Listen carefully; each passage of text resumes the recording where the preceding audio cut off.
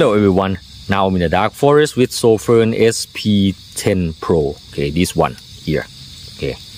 Thank you Sofirn to send me this flashlight for making a review, okay. It is not a new flashlight, but Sofirn wants me to make a review about it, okay. For me, this one is an interesting and a very good EDC, okay. It uses 14500 battery, and it also compatible with normal AA battery. This is very good. Okay, the LED is LH351D 5000K. For the max lumen here, it says about 900 lumens. Okay, 900 lumens for 14500 battery and 350 lumens for AA battery. Okay, which is very good. Okay. Okay. Here, this one. The way to charge the battery, you have to charge it outside, okay, with the external charger, okay. Okay, let's walk around and see some beam shots. Okay, here, this is SP10 Pro, okay. For me, I prefer to use smooth ramping mode. Okay, let me show you here. Okay, this is the highest. You see that? Very bright. Wow, really good tin. Okay, LH351D 5000K. Very bright. Okay, smooth ramping mode. Okay, very good. Okay, let me show you step ramping. 1, 2, 3. Here. Okay.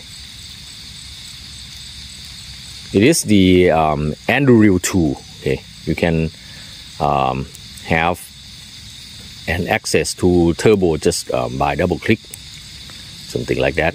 Okay, double click back to go to the last memorized brightness, something like that. Okay, let me show you the turbo here. Okay, here is the turbo mode. It is very bright, and the Anduril UI, okay, make this flashlight very good because you can set the temperature limit of your flashlight. Okay, it's a small flashlight, but very powerful.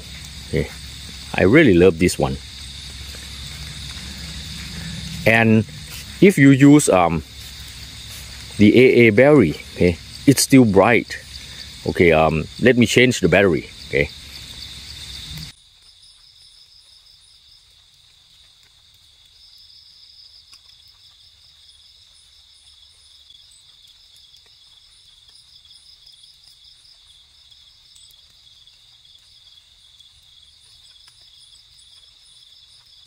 Okay, here is normal battery.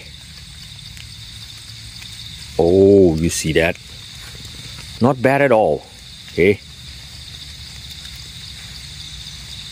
14500 battery can give you 900 lumens, but this one about 350 lumens. You see that? I use web cell, okay, web cell rechargeable NIMH battery, 2800 milliamp. Okay. Wow, not bad at all. You can use this flashlight, okay, to walk around the forest to be a backup flashlight, or you can use it in your everyday life. Okay. It also have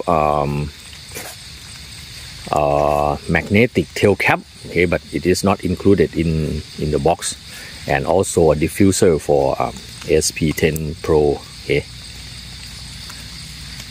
they are sold separately. Here, not bad at all. Okay, quite bright. Okay, let me go back to lithium-ion battery. Okay. Okay, now back to lithium-ion battery. You see that? Very bright, very good.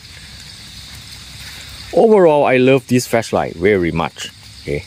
And I recommend you, if you want a small flashlight that is really powerful, you should buy SP10. Okay,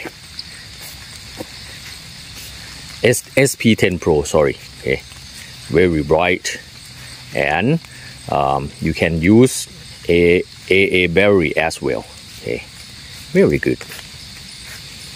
but you must understand how to use Anduril. Okay, for me, I like to use the advanced UI. Okay, now it's raining.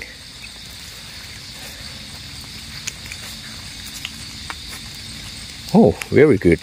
This is the turbo mode. I can feel the heat, but not much. I can still hold the head. Okay, very good.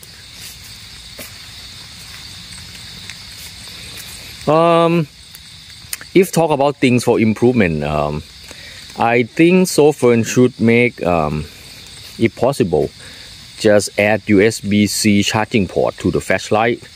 Okay, or maybe the battery, something like that. Okay, now if you buy this flashlight, there is a charger, okay, external charger to charge the battery. Okay, I think if possible, just add USB-C, okay, to this flashlight, okay, or the battery.